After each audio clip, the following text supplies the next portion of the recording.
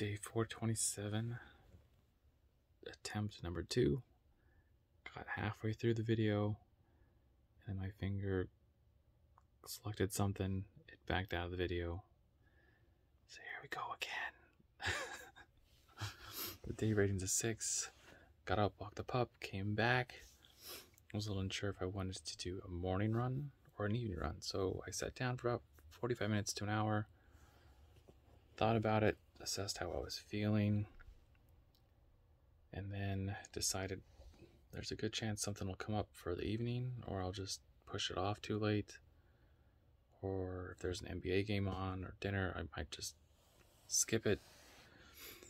I don't want to skip it. I'm on a good streak right now. I think I'm on day 22 or 24, somewhere in there for days in a row. I need to double check that. I know I'm in the 20s. Anyways, back to the run. I decided to go for the run in the morning. It was about, I want to say 8:45 by the time I left, so almost 9. And it was decided to go at least 5 or 6 miles. I said, do 5 or 6 in case the long run isn't there today. And I just had such a hard time with yesterday. The race, I felt like I should have done a lot better with the amount of work and time I've been putting in. And I just was beating myself up about it all day, and it was like the first lap was okay.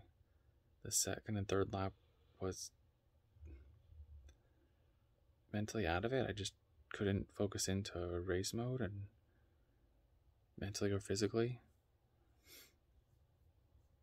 It just seemed like I was going through the motions, and that's never happened before, especially for such a short race. Normally it's those longer races where you kind of daze out and you're like, okay, you've had a mile to recover. Let's focus in again and finish.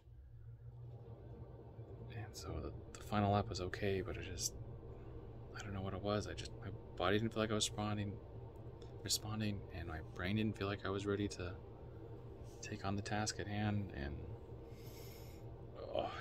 it really wore on me all day. So I was concerned about today. I said, let's just do 5 or 6 in case the long run isn't there. If the long run's there, great. If not, we're not going to push it. We're just going to let it be what it is, be like a recovery run. And I got to mile 2 or 3, and I could feel my calf still a little bit sore from being in the spikes. My hamstring's still tight from doing a little bit more of a speed. And then I still have this foot pressure. I've had it for like 3 or 4 weeks now. It just feels like someone's heel's just on the top of my foot. And some days it's there and some days it's not. I'm not sure if it's the shoes, or I'm really worried it's some kind of, it might be like a stress fracture, a potential stress fracture. And I'm just pushing it. And so I did end up getting new shoes Thursday or Friday. One of those days I bought some new shoes online. So maybe the new shoes will help, but I'm trying to stretch out my feet a little bit more, just almost do like talus crunches to stretch them out in case there's just extra pressure there that's just putting tension on the foot.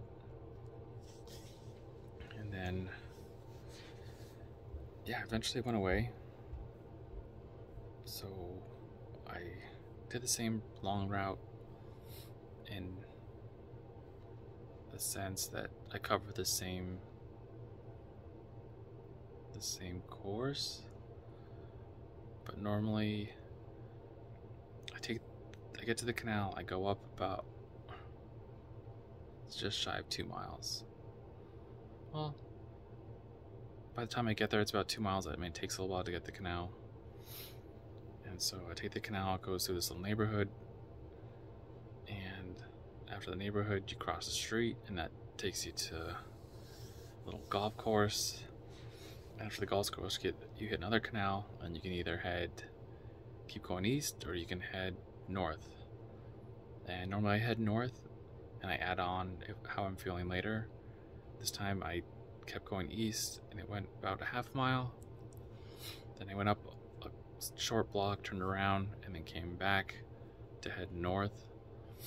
And so let's just do that part first, and that way that little part I need to add on is done. And so I went down another 2 miles, and I said, let's just get to the Kiwanis Park. We'll get to the parking lot, do a little U-turn, call it a day. But I got there to the park. In the parking lot, I was just thinking, I'm still feeling good.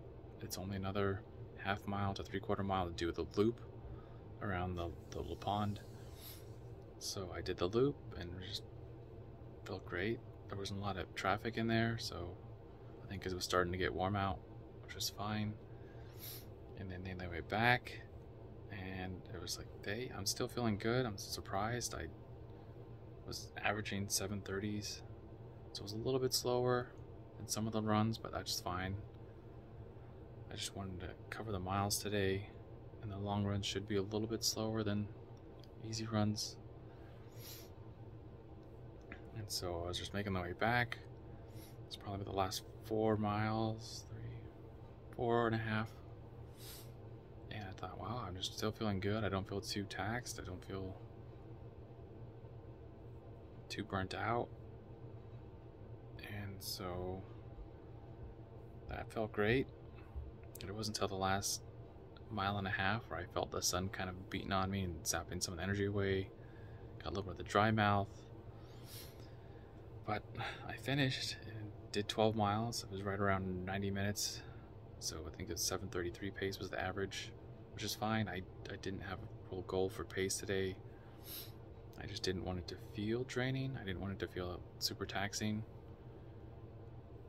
And altogether, I was surprised. I just added up the miles. I did 48.3 miles. So I was really closing on that 50 that I was looking at, and I wasn't even planning on it. I thought, if anything, the race yesterday was going to throw me off. And then this morning, going with the easy to long run, could have gone either way. But I just kept going. So that was great. And then I hit my push-up goal for the week. I wanted to get at least 900 because the last few weeks I was just doing 125 a day, and I said, you know what, if I do 130 a day, I can hit 900. And I did 900. I hit the goal of 900. So just trying to add on that little bit extra day every day. And yesterday, again, it was a mental day, so I did 60 push-ups, and I was like, okay, I'm done. I need to just not do anything else physically today. And I just shut off. I didn't want that stress, so little pup cam, she's asleep. Little puppy. She's a big puppy. But yeah, I said if I really wanted to hit that 900, I can figure it out Sunday. And today I just did extra push-ups. I just did the first 120 and 30s, so 30, 60, 90, 120. And I did 20s from there. Did I do 20s? No, I did 2 more sets of 30. That got me to 150, 180, and then the last set I did 20. So it's the most I've done in a day. So it kind of feels good to kind of come back from, but the other part of me just says, you know what, just thinking, like, let's put running aside for a bit and just focus on lifting right now. That way you don't have to compete. It's just putting time in still, fitness-wise, health-wise. Yeah, I thought today'd be a good first day, especially since it's the first, especially since after the race. So maybe the 200 push-ups is just the small window for that. I'll see how I'm feeling the rest of the week. But I keep telling myself I'm going to go to the gym, and I didn't do it this week, and I thought about it Wednesday a little bit easier because the morning workout. But I just said, let's just save it for the race. Let's get through this week and just let everything go towards the race, and let's not tax ourselves anymore than we need to. So, yeah. it's been a weird turn of events. A lot of mental roller coaster going on with how I'm feeling, and I think the last 3 track races have been mentally tough on me. So it's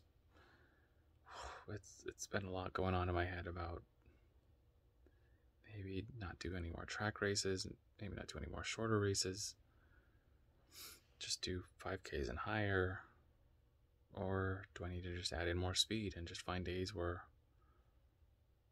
at least 2 or 3 times a week I can just do sprints, either going up hills or just on flat ground, but I just need to start taxing my body in that speed realm. Because I feel like I can run for days right now. I feel so strong endurance wise, but short of the race, I think I started questioning how fast can I go. And especially in that 1500 meter race, I didn't feel like I could tap into my full race pace. I feel like I started out 150, 200 meters in and like, okay, this is good. Got a good, clean, long stride. My arms are pumping well, my legs are rotating well, and then it just froze up. I don't know how to explain it. I almost wish I could have had video on it so I could kind of see, yep, I could see my form change there, body tighten up, lean back, or whatever it was. Just definitely something hit me and changed. But anyways, it's done. Just got to go forward now and figure out what to do. I definitely don't want to end on a bad note. I would like to walk away from any race knowing that I felt good and ran my hardest, and the last couple of 1500 meters it did not feel like that. I just felt stuck. Anyways, enough about the negative stuff. I'm happy I got in the 12. I'm happy I got close to 50 miles for the week, and I don't feel terrible. I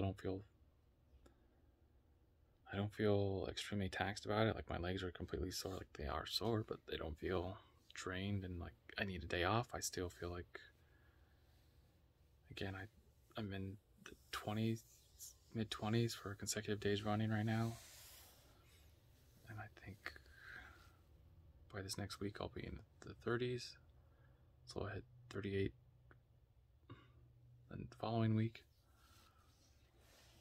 And yeah, that was interesting. And after the run, I had a protein smoothie, which is good. It almost came out like a milkshake. It was just a little bit thick, so I had to get a spoon to eat it. So it felt like a little snack afterwards, a little bit of a reward.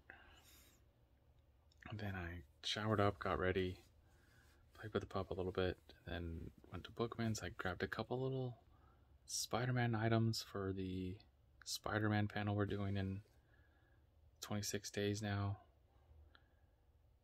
And the original thing was to give out gummy snacks for getting right answers. And we're doing this little trivia, so ask a question, everyone that got it right, you get a little gummy snack. And they said, you can't bring any snacks in, so the other plan, I'm going to get little goodie bags. And probably going to be doing like the Price is Right, have 4 to 5 contestants play for a game.